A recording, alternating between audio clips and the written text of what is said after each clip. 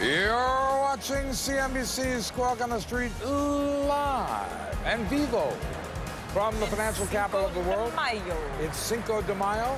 The opening bell is going to ring in a little more than 10 seconds. The futures have kind of been stuck at -6, but fair value is -1, so we're really only 5 below, which means we should get a decent open. No, not much downside here. Hey, Mark, did you notice today the red carpet outside the stock exchange? I did indeed. And now we know why. Here at the big board, the ambassador of Japan to the United States. And at the NASDAQ, Cavium Networks, manufacturer of semiconductors, ticker CAVM as in Mary. But it makes me think of a dentist drill. Cavium, cavity. I get it. All right, Mark Reporter standing by, and we're only down 33, which, as Mark indicated,